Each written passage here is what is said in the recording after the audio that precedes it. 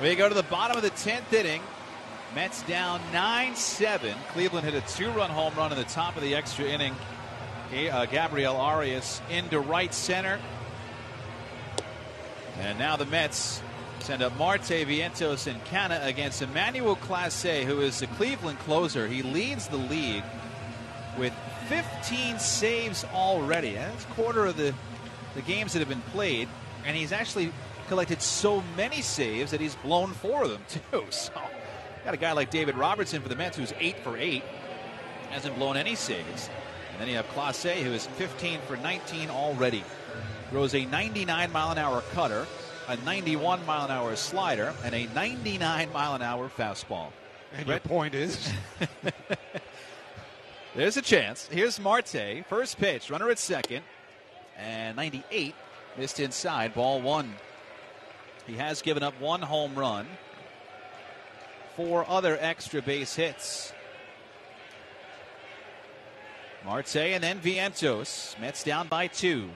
The 1-0. Marte spanks one in the sky, right center field. Straw and Brennan come together. Brennan, the right fielder, shy of the track, makes the catch in deep right. Baty tagging and heading for third, and he's there standing up as the throw goes into second base. So Marte flies out. Now remember, Cleveland scored twice in that top of the 10th. So the Mets need not just Baty, but somebody else to keep the game alive.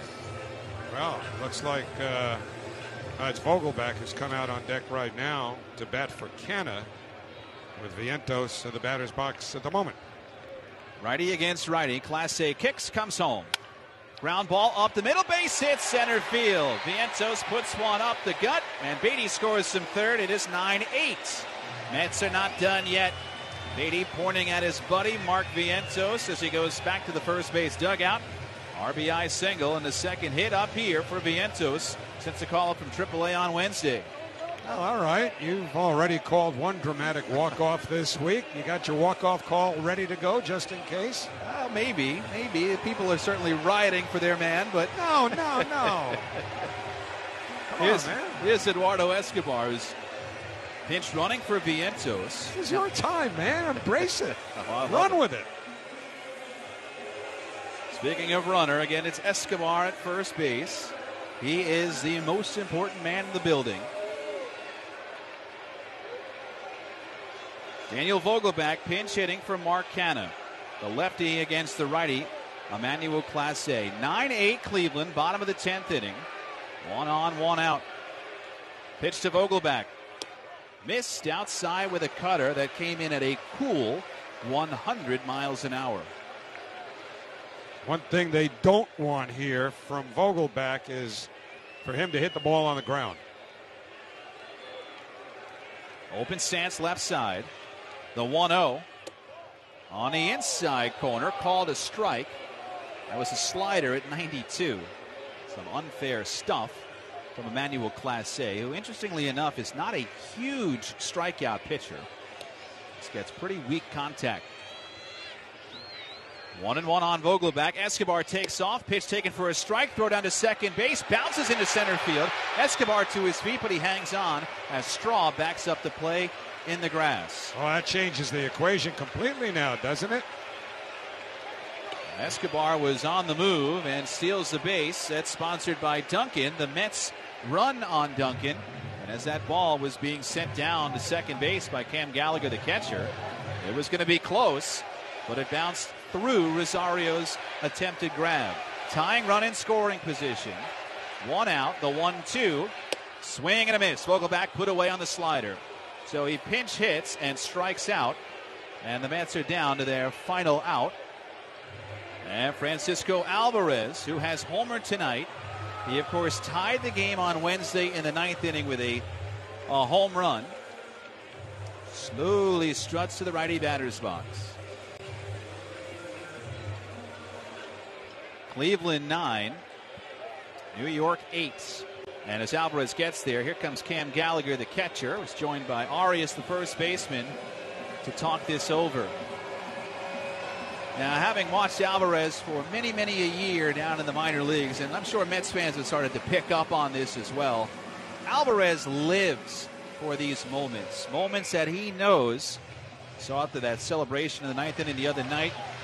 And he wants it. He feeds off the crowd's energy. He had a bat flip the other day that he sent to the roof, but he flipped it as the crowd erupted. He plays to these fans. He wants to put on a show for them. He digs in. Gallagher back in his crouch behind the plate. 9-8 Cleveland, tying run at second. 10th inning, 2 outs. First pitch. Cracked foul, back and out of play, down the first base line. Strike one.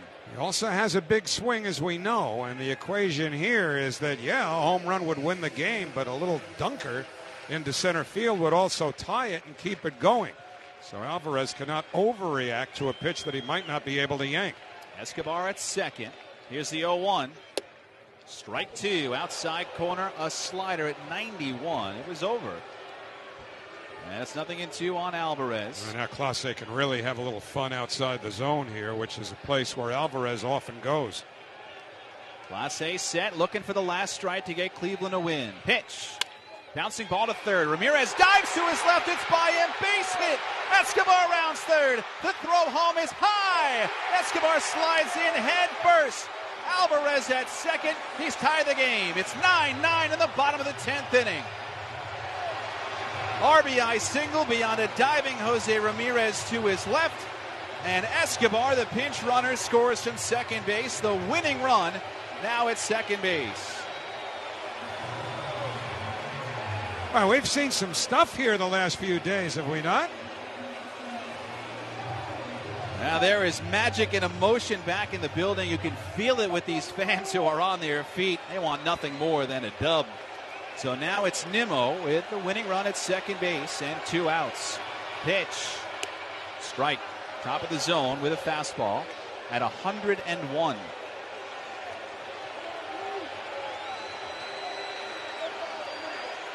Clase leans in for the sign. Now straightens. The kick and the 0-1. Swing and a foul at home plate. Got a piece of the catcher Gallagher. It's a 99-mile-an-hour cutter, and as it redirected off Nimmo's bat, his bare open hand.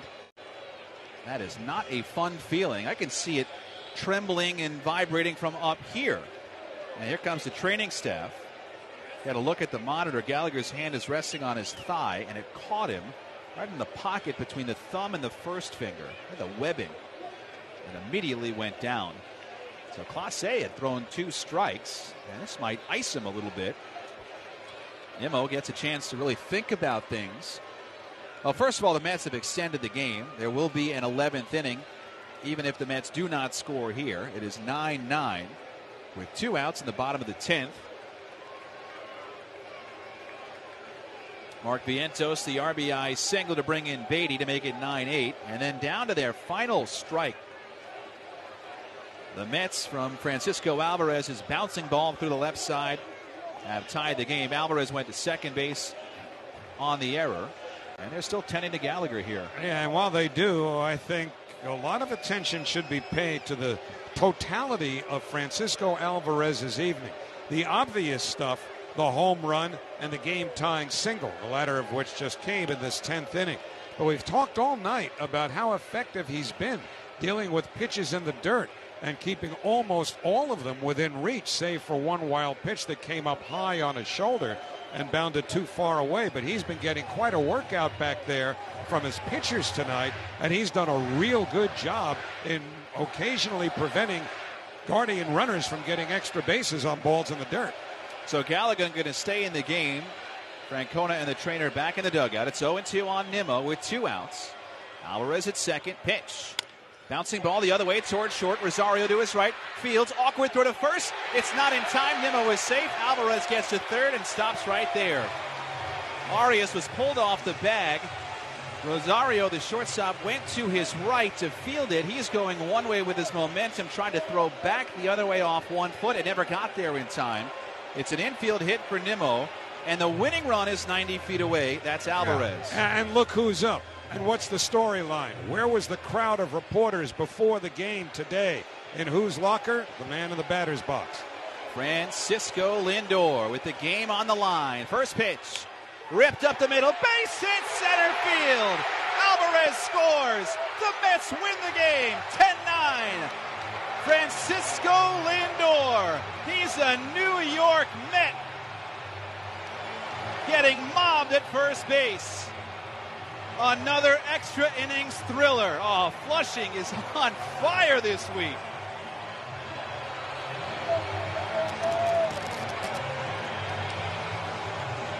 Lindor getting chewed up by bodies of black uniforms near first base. He's in there with a pile. So is Alvarez, who's getting his head pat like a drum by Starling Marte. Lindor with that big, bright, fresh smile. The Mets have done it again. A 10-9 winner in 10 innings. I don't know. Maybe it's like asking a parent who his or her favorite child is, but the Mets might have outdone themselves after the heroics of just a couple of nights ago here when they came back with 3 late home runs to beat the Tampa Bay Rays. But how about the way it ends with Francisco Lindor, the former Cleveland Indian, now, of course, facing them as the Guardians, delivering the game-winning hit after the kids came through once again. So a 10-9 winner. Lindor catching a fastball in, wasting no time. Clase blowing his 5th save. And as soon as Lindor saw that ball sneak by Jimenez diving to his right, he was barking out and loving it. And Alvarez flings the helmet into the sky. The Mets with their largest comeback win this year. They were down 5-0. Not going to say the ship was sunk, but you go back a week or 2 weeks ago, it would have felt like the ship has sunk. And this Mets team, Howie, has been electric. Yeah, well, you know, we talked about the comeback win 2 nights ago as being a potential springboard and how those things would define themselves in the days and weeks to come. Well, the early returns are pretty promising, right? They won a good game yesterday, a 1-run game against, again, the team with the best record in baseball, the Tampa Bay Rays. And then tonight, to come back from down 5 runs early, midway, and then 4 later, and win this game the way they did with Lindor, of all people, getting the game-winning hit, just to, once again, summarize the dramatic aspect of the way it unfolded. Well, as I say, those early returns in terms of feeding off the momentum created the other night are very encouraging. So the Mets win at 10-9. We'll come back and revisit how they did it right after this on the WCBS Mets Radio Network, driven by your Tri-Honda dealers.